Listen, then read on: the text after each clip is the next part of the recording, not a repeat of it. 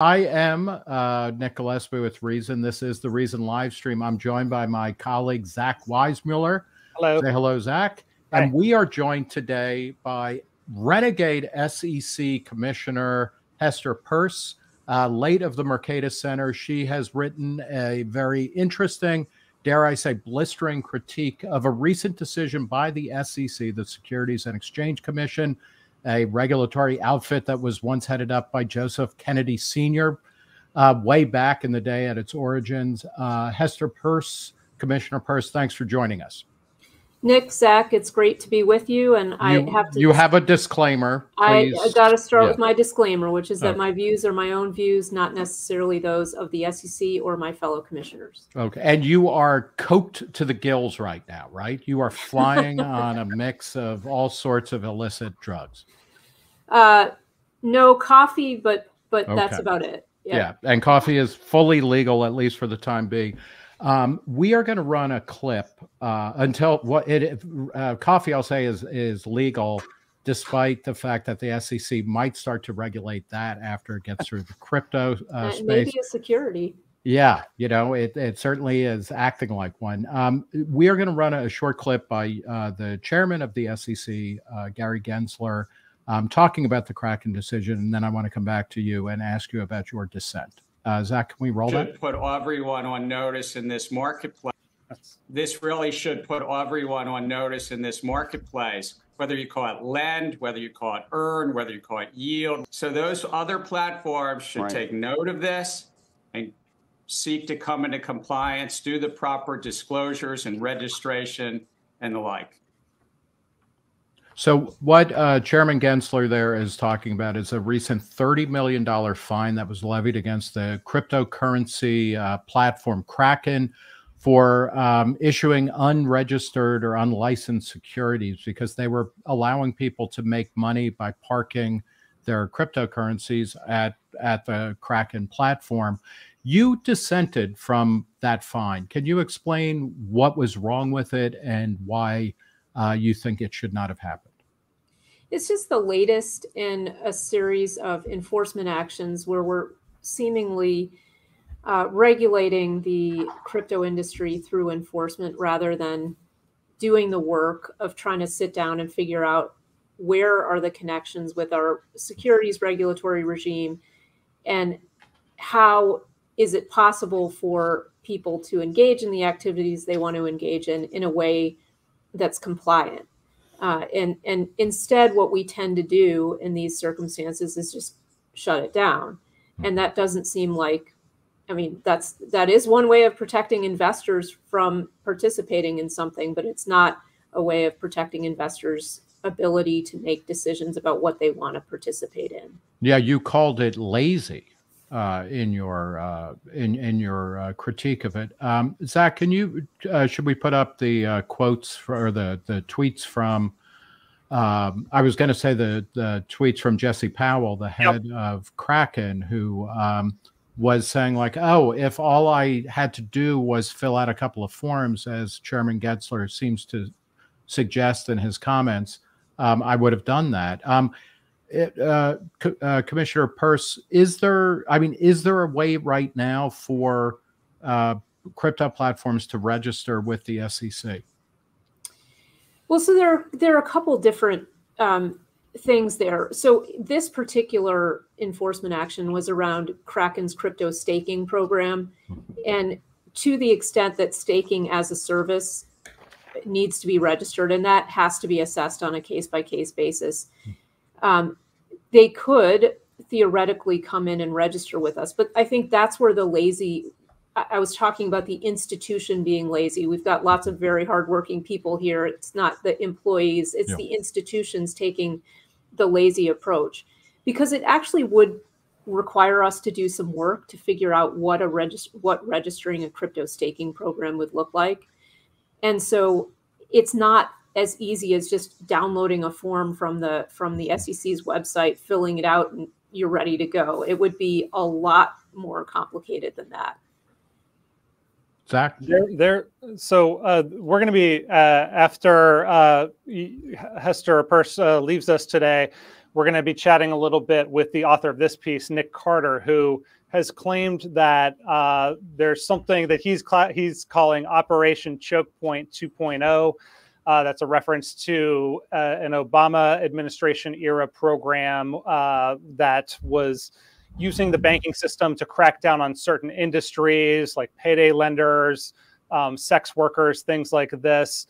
And he's characterized what has been happening in recent months, a lot of this coming from the banking regulation side of things, as kind of a concerted effort across various government agencies, the FDIC and the Fed, to basically deny banking charters or financial services to crypto providers. There was a recent, just yesterday, the SEC proposed that they want to bar investment advisors from keeping assets at crypto firms. Do you agree that there's this kind of, this concerted effort across various government agencies at this point to take a much closer look at crypto? And if that's true, is that warranted, or are there some dangers in that kind of approach to things? Well, just as an initial matter, I think that description of what happened yesterday at the SEC is a little bit simplified. It was a broader rule around custody of investment advisors. It does affect crypto custody, and it's an area I hope we'll get some comment on. I do have concerns about attempts to try to wall off crypto from the traditional financial system. A lot of people in crypto probably find that somewhat attractive, but I think that there are going to be touch points between crypto and the traditional financial system, whether that's banks, investment advisors, broker dealers, and so forth. And I think what we need to try to do is figure out how traditional players are able to engage with crypto. Instead, it does seem that the government is one by one saying, no, we don't want banks to do this. We don't want banks to custody. We don't want investment advisors to do this. We don't want there to be an exchange traded product built on Bitcoin. That doesn't make a lot of sense to me. And I think we have to be very careful. This is the whole reason that a lot of people are passionate about crypto, because too often the financial system has been used as a way to exclude certain people and let other people in. And so I really get concerned when regulators show up and they're favoring particular uses or disfavoring particular uses of the financial system. I think we have to be very careful about that. Let's. I want to ask you, I guess, two questions. But first, and one is kind of historical. When you talk about the institution of the SEC being kind of lazy, and it's very clear you're not talking about the people who actually work there. Where does that come from? Where does that laziness or that kind of predisposition against innovation and change come from? And can it be fixed? I'm thinking, a few years ago, I read a biography of Joseph Kennedy Sr., the father of, John F. Kennedy, Ted Kennedy, Robert F. Kennedy. And one of the reasons he was so instrumental in the founding of the SEC is he said plausibly, at a point when the stock market was going to be regulated, I know every grift there is because I've pulled it, and I'm going to help you write and create a system where it won't be gained. I mean, is it possible for the SEC to not be kind of reactionary when faced with new kind of financial instruments or opportunities that are presented, most starkly in something like crypto, particularly Bitcoin? It's difficult for government agencies like ours to handle innovation well. And I knew coming into this job that was an area I wanted us to think about and kind of examine ourselves to see if we were doing a good job with that. Crypto does, as you suggested, present the question very starkly. So what happens in an agency like ours is you get used to dealing with the same institutions time after time. They tend to be large institutions that can afford to wait while you think about their new products and services. And you're not used to people coming in and challenging the incumbents, it's very hard to figure out how to interact with them. And so we're seeing that with crypto, especially because you're seeing people who are not, they're coming from totally from outside of the financial system. They're trying something new, and it is difficult. But I do think that we could, if we made a choice, to try to engage with whether it's crypto product entrepreneurs or other product entrepreneurs. We could make a choice to do it better. It would certainly require a lot of work. And, yes, I have all the concerns about governments trying to manage innovation that you all probably have as well. And that's not the role I want us to be in, but I do think that we could try for a fresh start. And then go ahead, Zach. Well, I was just going to ask, how do you think about what the SEC's role is dealing with a new asset class like crypto? Because it's, you're the Securities and Exchange Commission, and you traditionally regulate securities or people, holding stock in a company, and cryptocurrency is a little bit different. And there's been a little bit of controversy about, what even is a cryptocurrency. There's this ongoing discussion of, whether the SEC or the CFTC, which regulates commodities, would be more appropriate. And then, of course, there's people within the crypto world who don't want any regulation whatsoever. And then this issue with Kraken has to do with not cryptocurrency per se, but staking cryptocurrency. So you're using these tokens to kind of fuel the mining process. And maybe that's a little bit different than just holding, Bitcoin on a custodial wallet. How do you think broadly about those questions, and what is cryptocurrency and what is the SEC's role in managing it? I'm going to give you the facts and circumstances line that lawyers like to use. The thing about the definition security is it's a broad concept. And so we can touch lots of different things that you might not at first blush think involves a security. So I think we just have to look at everything on facts and circumstances. There is a question about whether, and I've disputed with some of my colleagues about what the definition of whether crypto assets themselves fit within the definition of security. And it's probably not worth going into that discussion right now. I think the question is, are there some gaps in federal regulation where there isn't actually a federal regulator? And I think that's probably true with respect to crypto assets and with respect to crypto trading platforms. Then you get to the question of, well, do we think we need a federal framework for that? I might feel one way about that. I think in light of some of the events of 2022, a lot of people think, yes, we want to have a federal framework. Then you have to think about, is the SEC the right regulator? I think if you're going to set up a federal framework, the SEC could be the right regulator for a lot of this. But again, that's really not our call to make. That's Congress's decision. Yeah. Can I follow up on that? Is there a sense that Congress is moving to resolve that question? I mean, in a broad scope, and I think everyone on this call has, ties to, one way or another, George Mason University, and a critique that emanates from that, an economic and legal critique of the administrative state. But is Congress working to do that? Or is this going to be something that either the CFTC or the SEC or somebody in the White House, whether it's a Republican or a Democrat, comes up with? There certainly have been efforts to draft bills, and we've seen some of those, and I expect we'll see many of them being reintroduced in this Congress. The question of whether you can get that across the finish line, it's difficult.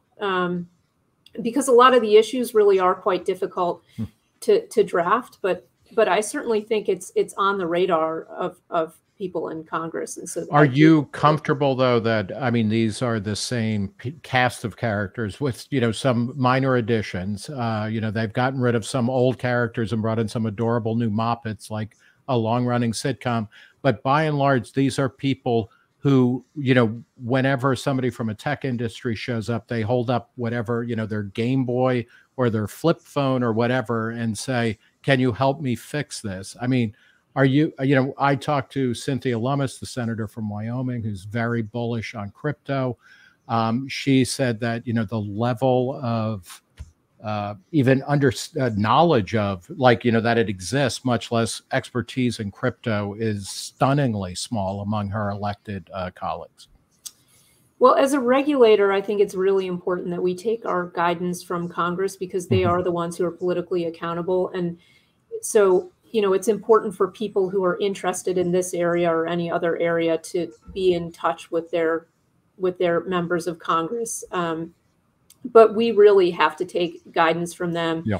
And I wouldn't assume that, one of the theories behind agencies is that they're expert regulators. And we do have a lot of people here at the SEC with tremendous expertise in securities law, obviously, but also who know a lot about this technology. But still, we can't design this without the input of politically accountable actors.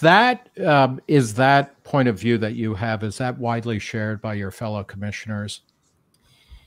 Well, I think so. I mean, I think we all recognize who the boss is, and it's not us. But I think one of the things that you're seeing happen in this area that's really causing me a lot of concern is that you're having jurisdiction grabbing through enforcement. Right? If you plant your flag with enough enforcement cases, people start thinking, oh, well, I guess the SEC is the regulator or the CFTC is the regulator. And that's why I really would like for Congress to come in and say, no, this is who we want to be the regulator. This is how we want it to work. I'd like to bring up this comment because I think it represents the kind of, crypto enthusiast point of view on regulation. I'd just like to get your reaction to it. Denny Hicks says, I don't think the SEC should be involved in it at all. This was founded on that main idea to move away from any entity controlling the monetary investments and transactions. The group started Bitcoin because they were wanting to have full control over their finances without the federal level getting involved and taking their cut or making any rules and regulations for it, violation of freedom. And, that's true. That is why that's why Bitcoin was started. It's in the Satoshi white paper. And there's kind of the inevitability that regulators are going to try to regulate. You mentioned some of the issues that arise there with they get comfortable with incumbent firms and then makes it harder for new entrants. So this was all meant to disrupt that whole system. Is there a case for just saying, okay, if the SEC wants to put out some sort of registration form and make it optional and let people who want to opt into only the SEC approved versions, that's fine, but just let crypto be crypto and people can kind of enter at their own risk? Yeah, and I certainly understand that point of view, but I think we have rules on the books, and to the extent that whether it's crypto or something else, those implicate the existing rules, then we have to enforce those rules. Now, if you're talking about, do we want to develop a new regulatory framework where there really are gaps and where things really aren't covered, that's a conversation that we should be having. And I think one of the things I always say is don't jump to the conclusion that regulation is going to be the answer to solve your problems. I mean, a lot of the problems we saw with centralized entities in the crypto world during the last year are problems that are very similar to problems we've seen with traditional financial intermediaries. But there also are things that people can do on their own to hold those intermediaries accountable. And as people working at intermediaries, they can do things to show people that they're doing what they're saying they're doing. So people in crypto shouldn't be jumping to the conclusion that regulation is always the first and best answer. We have to have this conversation as a community. I'm maybe on one side of the spectrum and saying, look, let's figure out whether there's a better way to do this. But there are other people who are very much committed to having a regulatory solution. And that's just something in this society we got to work out and figure out where most people are. How much of the sense of urgency that seems to be kind of coursing through the SEC and the CFTC and the federal government in general is being driven by the meltdown of FTX? you know, the apparent, you know, hypocrisy and kind of mendacity of Sam Bankman-Fried. And can you, I mean, is that particularly the stories that point to a very kind of cozy relationship between SEC Chairman Gary Gensler and SBF? Is that, are we in a mode now where something's got to happen, and weirdly it's going to be, you know, the pretext for that is going to be dealing with somebody who is atypical of the way crypto platforms actually operate? And before you answer, I just want to give the full context of this story here, because, you know, we're not pointing the finger and accusing Gensler of anything necessarily. This story is just an example of the kind of, you know, political pressure that we speculate, you know, might be on him. This meeting that happened, the reporting was that, you know, Gensler was lukewarm to Friedman's pitch, and wanted, this is from Fox Business, any new SEC announced crypto exchange to mere standards of public exchanges like NASDAQ or the New York Stock Exchange. So, you know, it's not necessarily that anything wrong happened there that we know of, but I guess the question, and correct me if I'm wrong, Nick, is like, is that political pressure, or, you know, what happened with FTX meltdown driving decision making at all within the SEC from your and just to, you know, put another layer of frosting on that, SBF, we talked with Jesse Powell of Kraken a few months ago, and one of the things he pointed out is that most of the major crypto platforms, which have been around for a decade at this point, or close to that, have come together on a kind of basic code of conduct, best practices. FTX was not interested in doing any of that. They were not registered in the US except to the bare minimum that they needed to be. I mean, they were headquartered offshore, and they kept going to the SEC and other agencies to say, hey, let's do a special deal that pulls us in. So that's what I'm saying, where somebody like SBF is atypical of kind of the bigger and more established exchanges. So, you know, are we going to end up making regulations about crypto based on somebody who was a bad actor, as opposed to the, you know, the kind of more responsible people really at the center of the industry?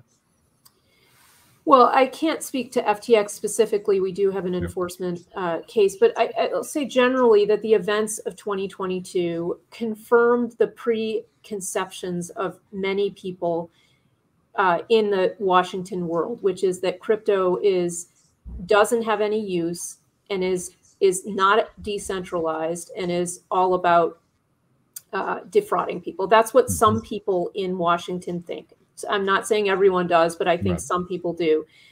And that's why it's really important for people who are in crypto to think about, you know, applying the lessons from traditional finance, right? And thinking about that, thinking about, you know, if you're really trying to build something decentralized, what does that actually look like?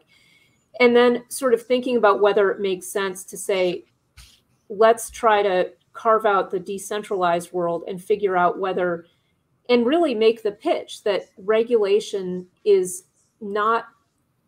wouldn't play the same role there, because the decentralization, the on-chain aspects, the fact that everyone can participate on the same terms, that actually takes the place of regulation. It's harder to make that case when you're talking about large centralized intermediaries that are holding people's assets, right? So I think we can try to make some distinctions, but it's really important. I mean, and to the comment that you read earlier, Zach, you know, it is important to think about where are the spaces where people just want to be able to say, yes, I'm opting in to a less regulated space. I'm certainly open to something like that. I don't know whether, you know, others in Washington are, but I think, you know, everyone goes in eyes wide open. You've made a choice to operate in a space that has less regulation than other spaces. I mean, could you talk just a little bit about the structure of the SEC for people who don't understand it? You know, this commissioner system. I've read your work on this. I know you were actually an advocate of that system, and now as someone who's, you know, inside of it, what is that like, being, you know, on a board of commissioners who, you know, disagree on topics, and how does that form, or how does that affect the ultimate decision-making process? Yeah, I mean, there are 5 of us, and the chairman sets the agenda and manages the staff. But and so we have less input on sort of the rules that we're going to be doing and so forth. But we all have a voice, and the idea is that you want to have people from different perspectives because you want to have some policy consistency over time. We all vote on every enforcement action and on every rulemaking. People sometimes say to me, well, Hester, you do nothing except for talk about things, so why don't you just resign? And I think the point is, and other people say to me, well, someone who is as skeptical of regulation as you are shouldn't even be at a regulator. And my response is, I think it's really important to have people with different voices saying, we need to look at these things from a different perspective. And sometimes it takes a long time to shift the thinking, but I think it's worth having people sort of debating these things rather than just coming out with one view. I mean, the world is very complicated, and there's more than one way to look at things. We've got two questions for you, and we're going to let you go at 1:30. First, can you, building on that, what is your general theory of good regulation in the financial sector? As when you were working at the Mercatus Center at George Mason, you wrote you were a fierce critic of Sarbanes-Oxley and Dodd-Frank, the last two mega kind of pieces of legislation on the financial sector. What does good regulation look like? If you were able to write that. Well, I think my first principle is that if two people voluntarily agree that they want to do something, there needs to be a very good reason for the government to step into that transaction and say, no, you can't do that, or you have to do it differently. There are times when the two people's agreement to do something can have consequences for other people outside of that transaction. We have to be thinking about that. So that's my general philosophy. I think we need to make sure that people's incentives match up with consequences, right? So if you take a step that's a stupid step and you lose a lot of money, the government shouldn't be coming in to prevent you from losing it. And unfortunately, that has happened a lot in our financial system, and it's sort of changed the way everything works. And it's led government to come in and say, well, since we're bearing the consequences when people make stupid decisions, we're going to try to make decisions for them. But because government doesn't have the right incentives, it's very difficult for government to make decisions effectively.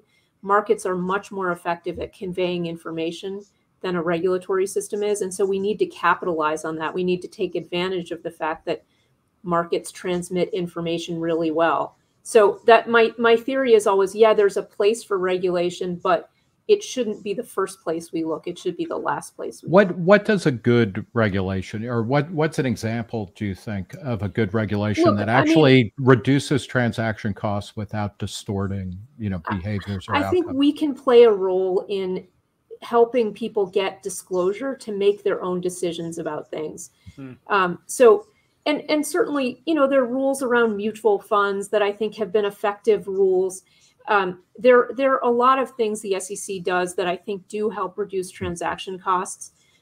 But I think too often we try to just jump in and make a merit-based decision based on our understanding of someone else's circumstances. And I find that really offensive. This question we have on our YouTube live stream, people can pay money to make sure their question gets asked. So we always try to honor that. Guinness Stash, excuse me, writes, I was reading about how the Web3 Foundation worked with the SEC on morphing Polkadot from a registered security to no longer a security. It became software. Can all crypto companies come in and do that too? Could you? Well, I'm not familiar with the circumstances of that particular question.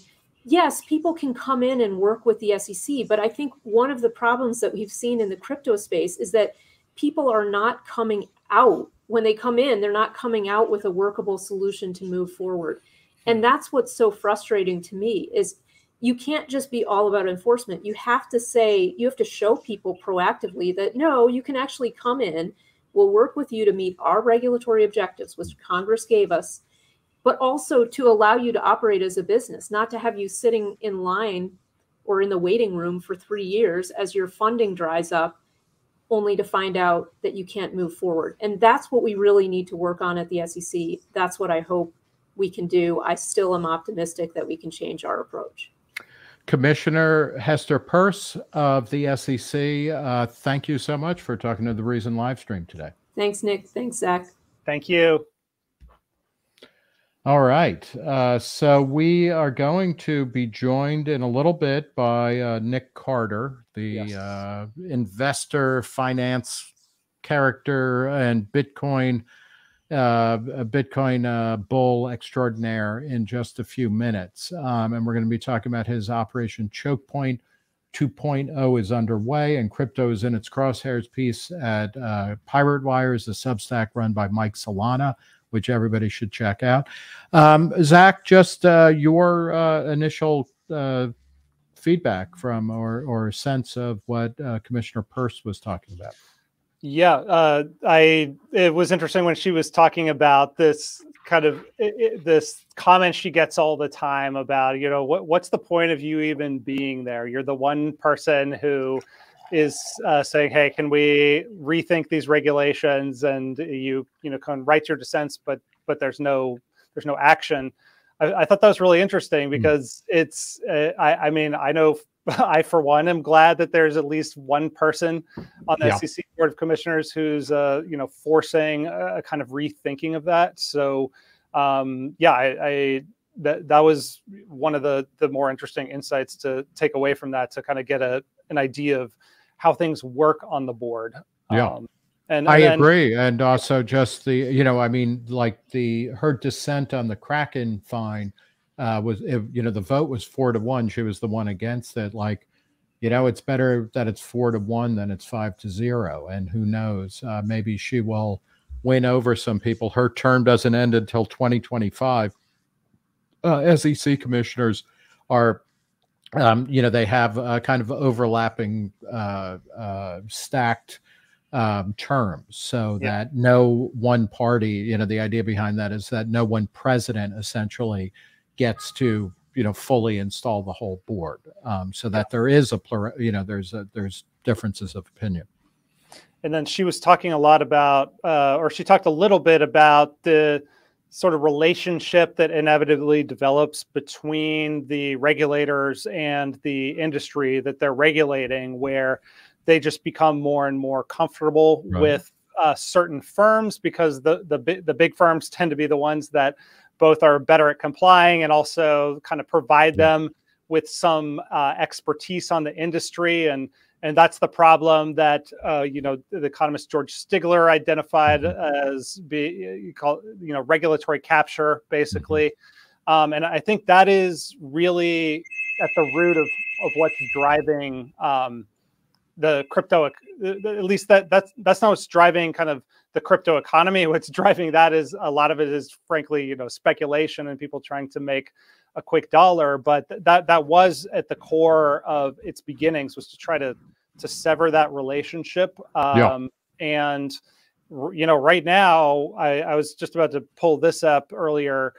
This is the amount of value locked in the so-called DeFi economy right now, and you see it was peaking, close to the 200 billion mark. Maybe I think it was about 180 billion was at its peak, and then there was the crypto crash, and right now there's almost $50 billion, locked in this economy that people characterize as the Wild West. But there's, despite that being the case, despite it still being a relatively unregulated space, there's still like something is happening there, and some value is clearly being created, and there's a dynamism there, and the whole idea that that people can kind of opt into it and know that there's risk to it, and there's this volatility, there's these ups and downs, and then there's the outright frauds,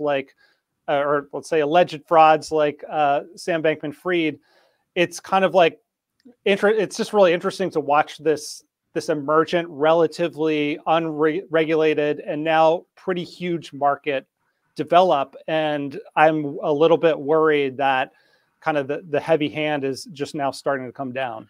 Yeah, let's run through some comments from Facebook as well as YouTube. Lawrence Espinoza asks, how do they pick and choose where to target? That would have been a great question for Commissioner Peirce. You know, I mean, she intimated the commissioner really sets the agenda. So it's up to Gary Gensler. What are the priorities and things like that? But it's like any regulatory agency, I think, where there's a lot of different interests that are pushing to say, hey, do this, do that.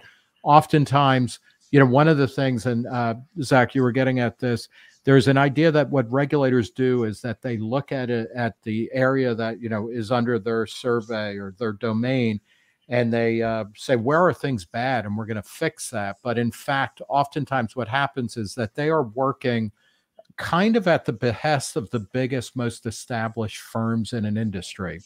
And they are doing the bidding of that firm, where they might say, hey, you know what, like rule changes in this direction would help us. And, you know, why don't you do that? So that happens. Vera S says, does the agency worry about the increased risk of potential legal challenges to it for its sub rosa regulation by enforcement efforts? I'm not sure I understand that fully, but I think the SEC doesn't care. They're not worried about that, nor is any other regulatory agency. Occasionally, they'll get smacked down. Let me chime in on the earlier question about why was Kraken specifically targeted. And I don't know the exact answer. I see that Nick Carter just popped in. So, you know, maybe we'll circle back to that in a second, actually, and welcome Nick into the stream. Right. Hey, Nick, can you hear us all right? Yes, sir. Yeah, thanks for having me. Thank you for joining us. I see the mustache is back. So we just talked with Commissioner Hester Peirce of the SEC, who dissented from the recent fine that was levied against Kraken. And you had, in a previous kind of online conversation leading up to this, you had asked whether or not, do you think she would distance herself from the idea that the SEC or any agency should try to essentially rule out any particular subset of an industry or field? She answered affirmatively, like that there's no reason that any agency should be going after a particular subset within a legal industry, which brings us to what we want to start out talking with you about, which is your recent piece for Pirate Wires, the Mike Solana Substack. Operation Choke Point 2.0 is underway, and crypto is in its crosshairs. Can you very quickly kind of summarize this piece for us and start off by talking about what Operation Choke Point 1.0 was? Yeah, let's start with that. Thanks for having me. Choke Point 1.0 was a program that lasted from approximately 2014 to 2017, which involved effectively ring fencing certain legal but maybe distasteful industries and other legal industries that maybe, you know, depending on your perspective, were fine, mostly under the Obama administration. And instead of using Congress to set policy or legislate, the end around that was found was to use the FDIC to pressure banks to not service these industries.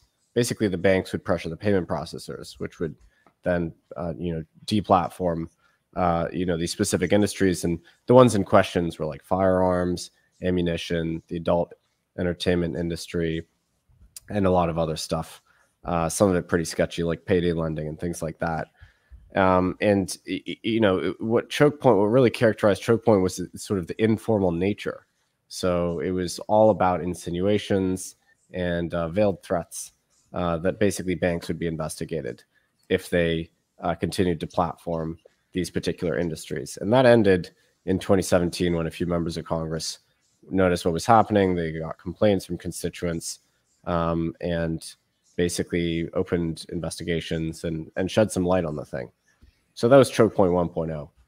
It didn't really end, though. I mean, basically this guidance was internalized, and then payment processors and banks started to incorporate these risk standards into their assessments of who to platform, which meant that there is still kind of an issue in terms of a lot of these high-risk industries being platformed thereafter. So what is 2.0 doing to put crypto in its crosshairs now, as the headline puts it? Yeah, so some people accuse me of being inflammatory with this, but I, as a crypto person, I'm seeing it on the ground. I'm hearing directly from startups that they're being de-risked. They're not able to get bank access. The standards for being able to be banked are much, much higher all of a sudden. So there is a concerted effort now, basically, from the administration on a cross-agency basis across virtually all bank regulators in this country. Really only recently, I'd say last 3 months, and in particular in the last month, to sideline the crypto space and deprive them of their linkages to the traditional banking system. This is a multi-front attack. It's happening on a coordinated basis. In fact, the coordination is very clear because sometimes the same guidance comes out from multiple agencies or organs of the government on the same day within hours. So it's not a spontaneous thing. I mean, clearly it's coordinated. And the objective is really to the benign interpretation is, well, crypto is risky, and so we don't want banks touching it in any way because we don't want crypto to have systemic effects on the banking system. That's the benign interpretation. The more hostile one is, well, we just want crypto to go away as an industry, and so we're going to deprive them of their linkages to fiat, which would eventually kill the industry if it was successful. And so that's on the banking side of things. And by the way, we'll link this and all the material we show in the show notes, so you can read Nick Carter's piece in full by just following that link below. But we've just been discussing in the first part of the show the latest SEC actions. Do you see that as part of this, or is this just a totally do you suspect there's some sort of coordinated action, across the entire Biden administration, or is the SEC really, a totally separate? They've got their own thing going, and also, how big a deal do you think this action that was taken against Kraken is in the big scheme of things? Is it kind of a minor setback for Kraken, or is it like an existential threat to the whole industry? Yeah, a lot in there. So the SEC has been hostile to crypto ever since, well, really under Clayton, and now, of course, under Gensler. That hostility is nothing new. So it's not entirely surprising that they're going after Kraken and staking. I would say the intensification is evident from the SEC in terms of their oversight. I believe that they feel emboldened that they have more of a political mandate now to go after crypto post 2022 and the FTX collapse. So I think the same undercurrent trends are driving the SEC's action and the action of the Fed, FDIC, OCC, which is feeling politically emboldened due to a lot of people are sympathetic with attempts to ring fence the crypto space in the US after the collapses of last year. And also Congress being deadlocked. That's an important thing that I think people are not talking about, is the prospects for legislation here of any sort are very minimal going forwards for the next 2 years. I don't think we'll see anything pertaining to crypto, actually, believe it or not, even though the House is somewhat favorable. So the agencies realize nothing's going to come out of Congress. Nothing's going to be done that way. They're going to be stymied. Let's say the Biden administration had a crypto package they wanted to push it. They wouldn't be able to do that with the House. So now a lot of folks in the executive branch are saying to themselves, well, it's on us to regulate, effectively legislate through regulation. And that is absolutely what we're seing at the SEC. They are interpreting their mandate in a very broad way, as is the Fed. The Fed is now growing their mandate. There's some wonkish details in the January 27 chain of events, which I mean are probably worth digging into. But yeah, I think that's what we're seeing really is there's an understanding in Washington now. Congress is deadlocked. Okay, it's on us, the regulators, to do something. Can I ask, with something like FTX, clearly, kind of the crypto winter kind of sets the stage for more regulation, because you have a lot of people who are probably going, either grousing to their congressman, or, there's a sense like, okay, we lost this huge percentage of whatever we had invested in crypto for whatever reason, and we're kind of pissed about that. This, happened after the tech bubble burst. There's new stock market stuff. The housing bubble burst. There's new regulations. With FTX, really puts gas on all of that. Can I ask you, is there something the crypto community should have been doing to kind of unmask or expose or get people to stop putting money into FTX ahead of time? Or is there anything like that? Is there, what if broadly speaking, crypto is going to be something that is independent of government and independent of regulation, not independent of risk, but like, is there something that people in the crypto space should have or could have been doing more of to unmask, like to squeeze out the SBFs of the world before they get to a point where they really threaten everybody who's acting, in a positive way? Absolutely, without a doubt. There's three things specifically. One is the investors need to be better with their diligence. Today, a lawsuit dropped against Sequoia and Paradigm, the lead investors in that FTX deal, alleging that they failed in their diligence. And in fact, they sort of endorsed FTX and caused people to trust it wrongly. I'm sympathetic to that, frankly. I'm a VC. We didn't invest in FTX because they were an offshore brokerage. We looked at the early rounds. I have those pitch decks. Yeah. Because they're an offshore brokerage, and we thought there was no way they could come onshore legally. They had the FTT token, which we thought was an unregistered security, which would cause them problems down the road. And they had Alameda trading on the exchange. I was looking back at my old email trail from LPs. Why didn't you invest in FTX? You got the look. What are you doing? You missed this huge deal. We told them exactly that. There's no way an exchange in the US would be able to have a proprietary trading firm owned by the same entity trading exclusively on the exchange. That would not be allowed.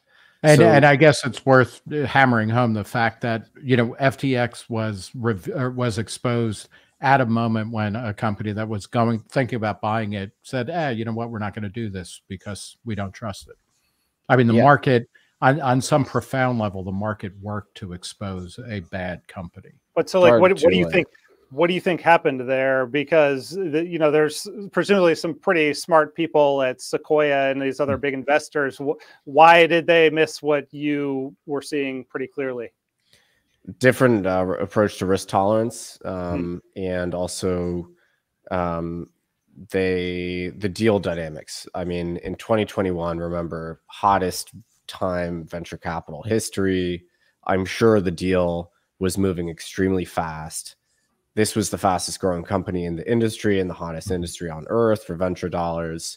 So the power would have been totally on the side of the founders and not on the side of the VC. So I'm sure they understood they needed to do less diligence. This will come out in a court of law eventually, what happened in order to win the deal. And they thought that that was a worthwhile trade-off. I mean, it wasn't just FTX where this was the mindset among VCs. It was very common back then. You mentioned well, I'm sorry, could you also you had said there were three things that the crypto world could be doing, and just to get back to those, one of them was doing due diligence, like investors doing due diligence. Do you remember the other two? Yeah. So just to summarize the first thing, VCs aren't just VCs. Their stakeholders aren't just their LPs. Their stakeholders are everyone. And when you're investing in these exchanges that have hundreds of millions of clients globally, your stakeholders, everyone that uses crypto, because if you fail, you will bring the regulatory hammer down, which is what is happening now. So VCs need to understand that. Two, proof of reserves. It's a very obvious thing. If there had been a proof of reserves in place, which is basically a procedure whereby an exchange or custodian demonstrates that they have reserves, and then they compare those to their client liabilities and they show they match. That's cryptographically provable. It's technically very doable. Quite a few exchanges do it already. If FTX had done that, obviously they wouldn't have been able to commit fraud. Right. If proof of reserves had been normalized throughout the industry, FTX wouldn't have been able to do it, assuming they were in this parallel universe, they were doing fraud, and they would have been sticking out like a sore thumb. So if that was normalized throughout the industry, these insolvencies, FTX, Mt. Gox, Quadriga, they would be really evident. So that is a very simple thing. I'm pushing very hard for it. You'll actually see legislation. Texas introduced a bill asking for it. I think that'll pass. That will become part of the self-regulatory framework that is used in the industry, and it's a very positive thing. Unfortunately, we're too late now, and the only reason it's got so much uptake is because of FTX. The third thing is just building better decentralized exchanges such that we don't have a reliance on centralized exchanges. That's also happening. So the technological trends here are very self-regulatory as far as I can tell. With regards to the proof of reserves question, I want to play this little clip from Gensler, the video that he put out after the Kraken action that has been kind of circulating, especially among what you might describe as the Bitcoin maximalists. I want to play this and get your reaction, because they are saying that this validates the view that it's Bitcoin and self-custody are the only way to go. So let's just play this real quick and get your reaction. Crypto, not your keys, not your crypto. You see, you're basically an investor in their platform. If it goes under, and we've seen plenty of that recently, you end up in line in the bankruptcy court. That's why it's so important that these companies and platforms comply with the securities law. So, it's the point there is that, Gensler is, quoting the famous "not your keys, not your crypto" line. And that is kind of validating the idea that you really shouldn't even have your crypto on an exchange. If you want, total security and sovereignty. What do you make of that, Nick? Yeah, I mean, I agree. Obviously, we invest heavily in startups that help people self-custody their coins. So I clearly support that. Crypto only works if people have some self-custody, because otherwise we give all the power back to the intermediaries and we haven't accomplished anything, because then the government can co-opt the intermediaries and use them as they will. However, I'm also pragmatic, and I recognize that exchanges will exist. There's demand for their services. We can't do everything in a non-custodial way. There's a whole set of allocators that will need centralized touch points to custody their coins, to trade on them, etc. The decentralized infrastructure isn't the totality of the industry, and it will never be. So in my view, the challenge is to improve the exchanges that do exist and pressure them to be as accountable as possible, which is why I'm an advocate of proof of reserves, for instance. Regarding whether it validates Bitcoin maximalism, I mean, staking can be done self-custodially. It can be done on your own. Even there's actually, services that allow you to stake. If you don't want to stake yourself, you still kind of retain access to your coins, but you're relying on a more sophisticated pool that will help you do it, which is not a securities transaction, in my opinion. Kraken may have left themselves open to that allegation in terms of the structure of, I think I'm actually sympathetic to the SEC in that particular instance. But there's certainly ways to stake, even as a retail individual who's not very sophisticated about the technology or anything. There's ways to outsource that to others, which don't render it a security. So I don't see it as vindicating Bitcoin maximalism, in either direction So staking ultimately will be more decentralized by virtue of the fact that Kraken is out of the business of doing it. Just a comment from Bitcoin Motorist writing in from YouTube saying, I just buy Bitcoin. I don't stake. Should I care about any of this? And I mean, I guess the answer is if you don't own your keys, or you don't have your keys, you should be worried about it regardless of whether or not you're staking, right?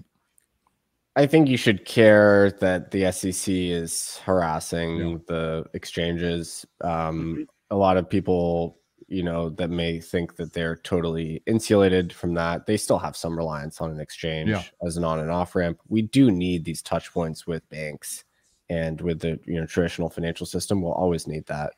We don't have a perfectly peer-to-peer economy of Bitcoin.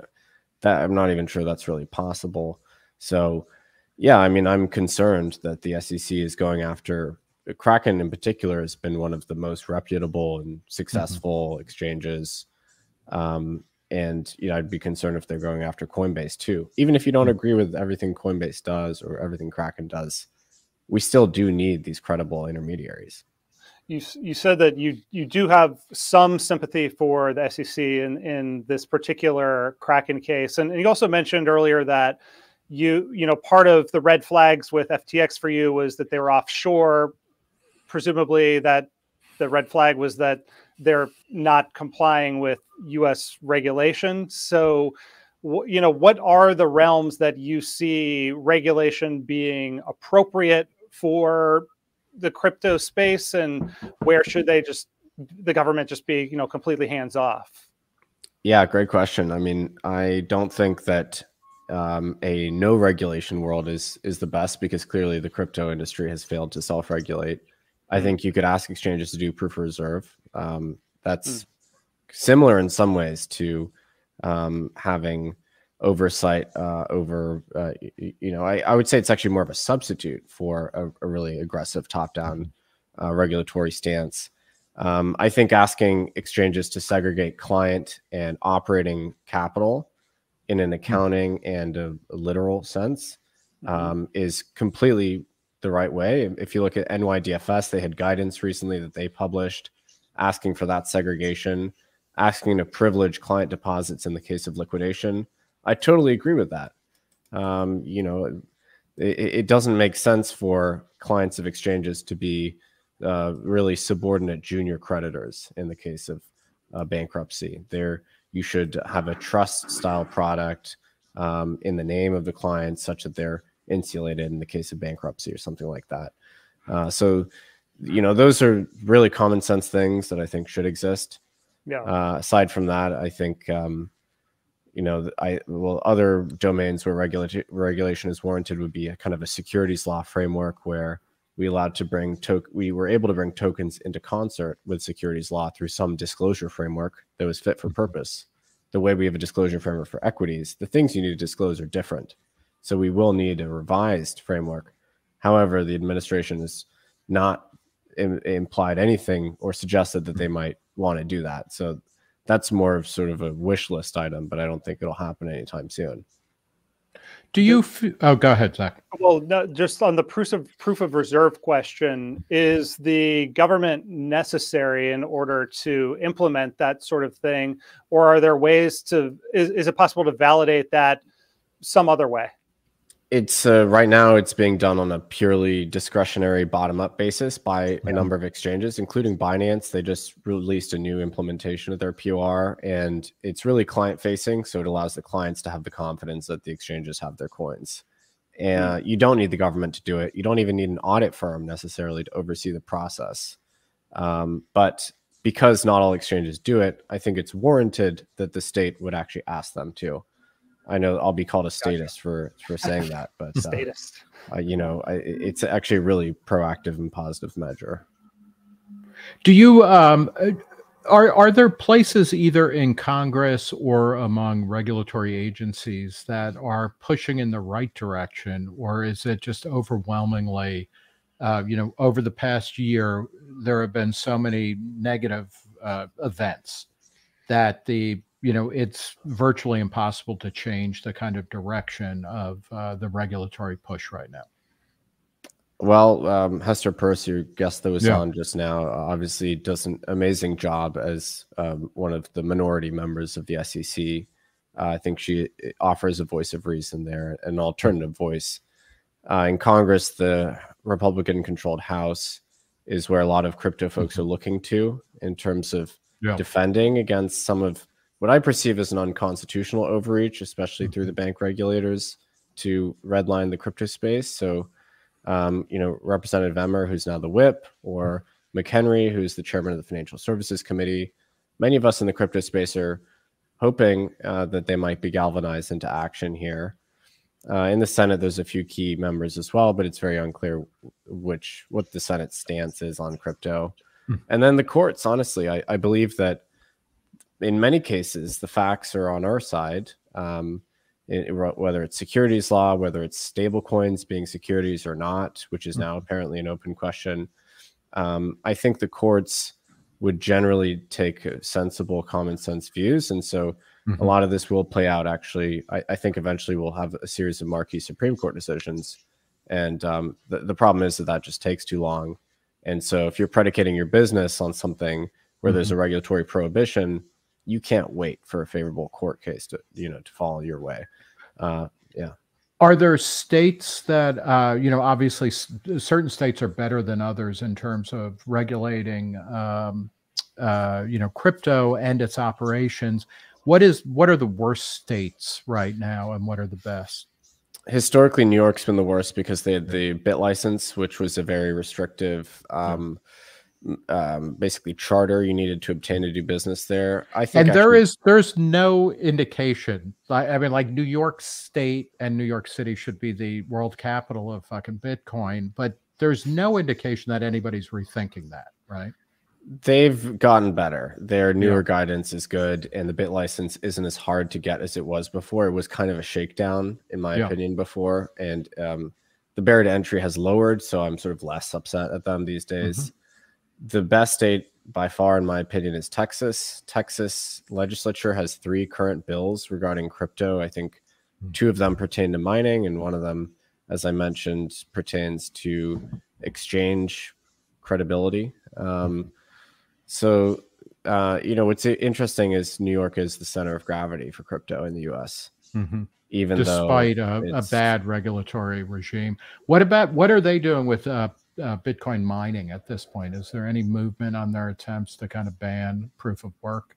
Kathy Hochul signed after sitting on it. We thought she was going to desk veto prior to the election. After the election, I guess she didn't need that anymore. So she signed their moratorium on vertically integrated Bitcoin mines, which is that doesn't cover all of them in New York, but it's the start, and I'm sure eventually they'll ban it outright. So yeah, on the state by state basis, that's a interesting phenomenon. I think you'll see quite a few blue states ban it, Bitcoin mining that is, and red states encourage it the way Texas is, for instance. How do you, when you think about players in the Bitcoin or crypto space calling for regulation, how do you decipher or differentiate, who are the people that are actually trying to improve things and who are just the rent seekers? Because this was like an issue with Sam Bankman-Fried. I mean, it was possibly a major part of his downfall is, we pulled up this tweet when we were talking about him before from the CEO of Binance, who ultimately was the person who blew the whistle that started the cascade and the downfall. And he said, we won't support people who lobby against other industry players behind their backs. And there's, this deep suspicion, and I think very warranted within the crypto community of any financial regulation whatsoever. But you are saying that there is some prudent regulation. Do you have, I don't know, a rule of thumb, or are there red flags that you're on the lookout for when you hear people in the crypto space talking about regulation? Yeah, I mean, the first thing is cui bono, right? I mean, look at what FTX was lobbying for. It was basically to allow themselves to get a regulatory blessing to come on shore and operate a spot and derivatives market under the U.S. aegis. And they were lobbying against DeFi. So it was very clear that they were not good actors in that process. And I and many others are immensely relieved that their efforts were stymied. I think we were actually very close to them achieving that kind of regulatory capture in DC, especially with their weird proximity to the SEC, which I think still needs to be investigated, and their IEX acquisition. So it was very clear in that case that they were not operating in good faith. Generally, the rule of thumb would be, are you supporting the core crypto ideological principles, which have to do with allowing self-custody, transactions that are occurring outside the ambit of the bank system, right? So that's a very core thing. Do you support financial privacy, self-determination, basically freedom to transact? Do you support cash, the properties of cash, right, in a digital context? That's what stablecoins are. That's cash that settles finally, instantly, with no settlement risk whatsoever, and where you don't have to ask permission, to transact. Do you support non-custodial, more complex transactions like DeFi? To the extent you're doing that, I think it's fine to engage with regulators in the state. But if you are trying to improve your own standing in the industry at the expense of those principles and those ideologies, then that's when there's a problem. I wonder if I mean, this will, I know we're getting near the end of our time, so this is kind of like my last question for Nick, and then I'll let you wrap up with him. Nick, is like, what is this idea of digital cash being, one of the fundamental propositions of cryptocurrency? What is for people who might be watching this who are curious about cryptocurrency, but they're not steeped in it like you are, could you just make the big picture case for why you think this industry is thriving, and or why it's grown so much in a relatively short span, and what's the point of it? Why is the idea of digital cash good and necessary, and why is decentralized finance a good thing? Well, there's two main things two main trends basically that crypto people, it's a broad tent, are fighting against or trying to restore. One is there's a sound money contingent. So basically believing that we should reinstitute a monetary system that has less discretion. And so that's a rebellion against the waves of credit that are created with basically discretionary monetary policy. That's a long discussion, of course. So that's a big part of it. The second is a push to restore transactional privacy that has been eroded since really the 70s, since finance was digitized. And since intermediaries have been more empowered, and there have been a specific number of legal cases, especially the third-party doctrine, that meant that financial privacy has been effectively eliminated in the U.S. And a lot of us identify this as a very dangerous trend, and are trying to push back at it. So DeFi and stable coins, and of course Bitcoin, are attempts to restore something which we once had, which was financial autonomy and the freedom to transact without asking the state for permission. Final question. What's the state of concern that you have over central bank digital currencies? And are they moving forward in a way? Obviously, governments are going to try and confuse people to say, oh, this is digital cash. Obviously, it's a very distinct, alternative to actual anonymous or mostly anonymous cash. What's going on with central bank digital currency formation that's worrying you the most right now? In the U.S., I'm not too worried about it. Thankfully, the Fed has actually pumped the brakes on it a little bit. I think they recognize that it wouldn't make sense to disintermediate the bank sector and just install the Federal Reserve as a retail-facing institution. So not too worried here. Overseas, in countries with fewer protections for individuals, I expect it will be implemented. Obviously, we see implementations in China, but thankfully, I think the U.S. is wide awake to the risks and the issues. What about the EU? Because I've read a couple of reports over the past few weeks that the EU is seriously thinking about it. Do you think that's a place where, kind of like the U.S., where people will kind of back away from it for a variety of reasons? I think it's more likely to happen in the EU. I mean, certainly than here. But is it the type of thing where China can kind of force a central bank digital currency, whereas if you're living in a more democratic country or one with a longer tradition of some level of nationalism or autonomy, it might be more difficult? Yes, absolutely. But in the EU, they're already going cashless in many countries. There's less of a tradition of cash. If you look at some of the Nordics, almost entirely cashless. Yeah. And they've just passed a sweeping framework covering crypto, which basically bans stable coins. And they see stable coins as a competitive threat to CBDC. So that should be the canary in the coal mine. Where you see stable coins banned, that's when there's a desire to institute a CBDC. It's kind of amazing if it happens in Europe too, because the euro is, like a relatively new phenomenon when you think about monetary history and how hard it was to get that implemented after centuries of, individualized or nationalized currencies. Yeah, so it's just a fundamentally more collectivist place and a more fertile breeding ground for ideas like CBDCs. Well, we are going to end it there. We have been talking with Nick Carter. Do follow him on Twitter at Nick_Carter, and read his piece, Operation Choke Point 2.0 is underway, and crypto is in its crosshairs at Pirate Wires. Nick, where else should people follow you? All my work is at my personal website, nickcarter.info. So you can find everything there. Thank you so much. Thanks, Nick. Thanks, guys. And Zach, we will I guess we're calling it a moment right now too. So we're, as Joe Biden would say, we're putting a lid on this, and we will see you next week, assuming we wake up in time. Unlike Joe Biden. Thanks everyone.